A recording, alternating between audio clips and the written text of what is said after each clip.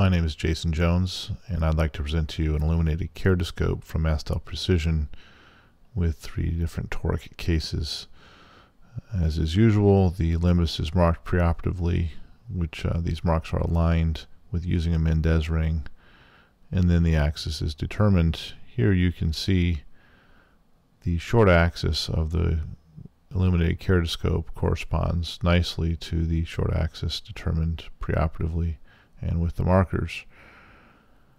Now I have rotated to have my incision on the steep axis, and once we have our lens in fairly good alignment, you can see the 2 reflections, the Purkinje reflections, the white one off the cornea and then the yellow-green one off of the lens.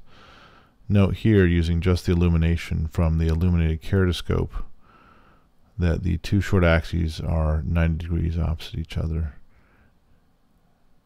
And this also demonstrates a slight misalignment here, so we're just going to touch up our orientation for better correction. Having proper tension in the eye as well as moisture content on the surface is important to obtain a good reflection off the corneal surface.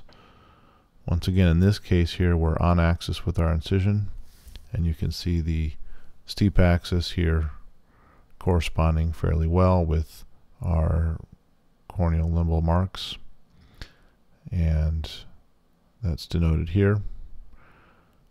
You can see 90 degrees opposite the Purkinje reflex, which is a yellow-green in nature given the chromophore of the lens, as well as the slight blue tint from the LED illumination. Note also the excellent centration with the red central dot.